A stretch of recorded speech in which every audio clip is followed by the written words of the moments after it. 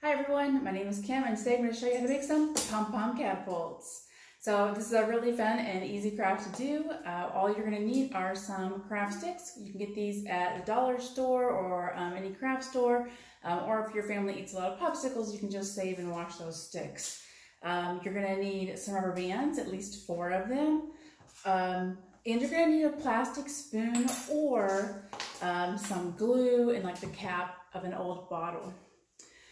So to make this craft, what you'll do is take about, I would say 8 or so of these craft sticks, hold them together, and then you're going to use your bands to lash them together. So I've got one rubber band here. I'm going to wrap them around this end. I'm just going to do this one really quickly, and then I'll explain what I'm doing. And then you're going to take your other rubber band and wrap it around the other end. So what I did is I take my rubber band, I've opened it really big, I've put it on the bottom stick here, and I've twisted and wrapped. So you're going to continuously twist and wrap that rubber band around your sticks. So then in the end I get this really secure kind of grouping of sticks. And then depending on what you have, the cap and the glue or with the plastic spoon, you might do a couple different things here. You're going to need either way an extra craft stick. You would place that one on the bottom, and then you'd either put your plastic spoon on top, or if you are using the stick with the cap version, you would put that on top. And I'll use that one because I've already got a spoon example here. So I've got my stick on the bottom, my grouping of sticks, and then my stick with the glued on cap. And you want to make sure that that cap is all the way dry. The glue on the bottom there is all the way dry. So I've got my pieces, I've got them together like a little cross. I'm going to take another rubber band and open it up really big and wrap it around on the diagonal, those 2 crosses. I'm going to wrap it twice in one direction, then I'm going to twist and go in a different direction. So I've got 2 wraps in both directions, this cross and this cross.